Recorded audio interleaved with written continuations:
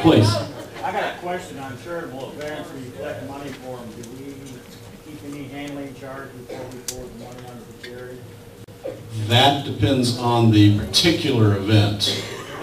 For the majority of the events, no. The state charity event, we do have a percentage that's negotiated with that charity as far as what we do keep for a handling of that to help pay for, because we incur a lot of overhead within the office and a lot of printing and out of pocket. So, and there are some selective situations where other regions do keep some overhead money. But that's not a across the board. That's generally by event. Other questions? Clarified. Okay. Yes. Okay, we have our party and we designated so much for the state charity. How do you divide that? I mean, eventually, obviously, it all goes into one pocket, but we specifically said like 50%, that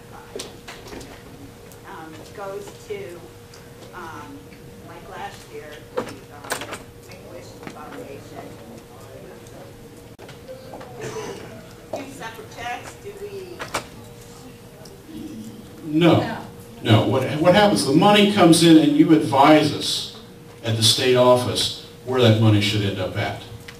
So there's no separate check needed, but there is, and that's where reports are so important.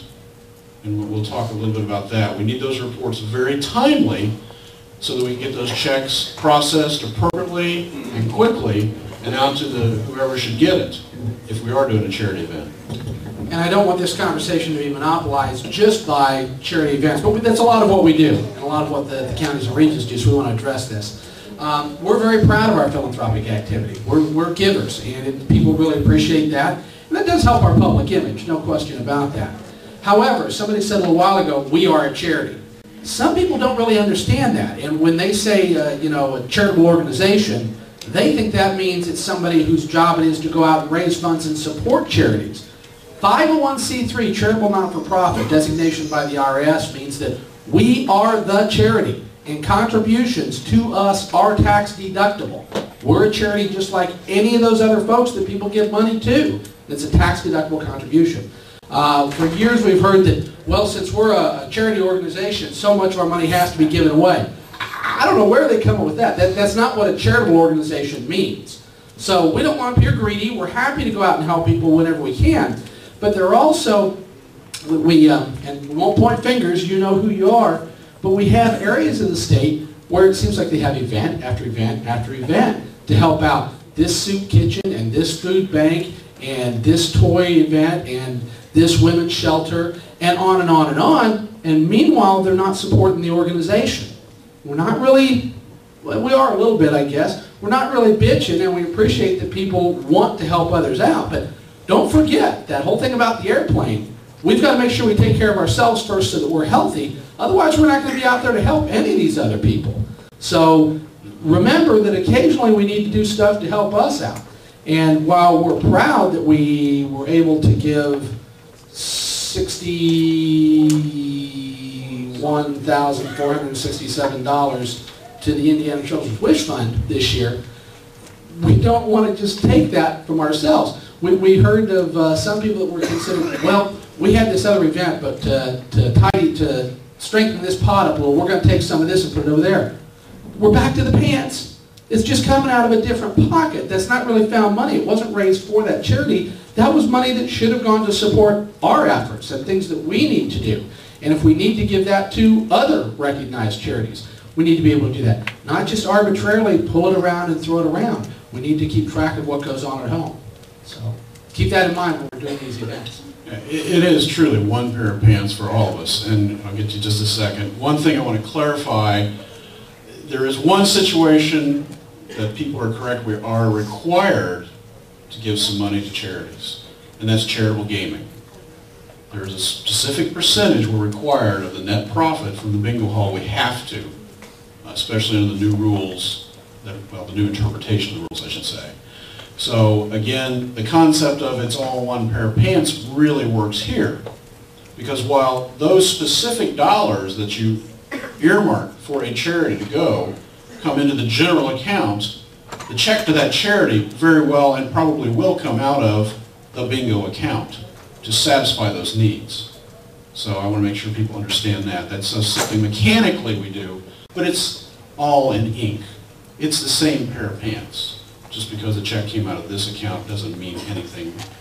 The money came from your event and is channeled back to that. Okay? You have a question? Yeah. When you go to like businesses, you're putting on an event and you go to say a business and you're asking for donations. It's real easy to go in and say, hey, we're ABATE, we're trying to help the local animal shelter to get donations. What do you say to businesses that you're going to, you know, say Bob Evans and you're asking them to be a t-shirt sponsor for your event? How do you approach them when it's to make money just specifically for ABATE? What would you say to them?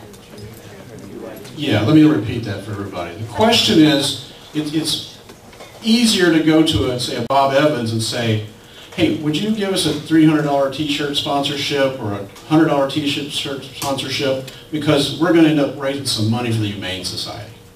And the question becomes, what approach do you take to those people when it's money that we're raising for an event that ABATE of Indiana, a 501c3 charity, is going to get the proceeds for? And it's not going to go to another charity. That becomes an educational process. You need to first make sure they understand what ABATE of Indiana is really about. So you need to give them a brief explanation that, you know, I'm here from ABATE of Indiana. We are a 501c3. We are raising money to help us fulfill our goals of ensuring motorcyclists are not being discriminated against, to ensure that we can fund proper safety programs, and to increase awareness of motorcycling. And you really have to give that little bit of an education process to that. The other approach I would suggest you take is, I call it the advertising approach. A lot of these places are not giving you money because it's going to the Humane Society. It's coming out of their advertising dollars. That's the reality. And you go in and say, you know, we can put your name on 75 t-shirts that'll be around for 4 years on a whole bunch of people walking all over the place for $75. Well, that's pretty cheap advertising. And in fact, you may find some companies and individuals that are more sophisticated are going to appreciate that more than the charitable side. Because when it comes to the tax side, advertising dollars are 100% deductible always. Charitable dollars have limitations. So that's another way to approach that to people. And that's when I go out and talk to people, I talk to them on an advertising basis more than the charitable. I make sure they understand we're a charitable organization and the money's a do-good thing. We're not just trying to make money. So does that help? Yeah, that helps a lot.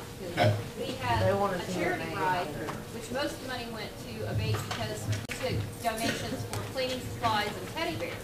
Then the cash made went to ABATE, but how do you do, you know, that we weren't sure. Like Chili Fest, that obviously all goes to ABATE. And how did they get so many donations? That's what we were trying to figure out for our level.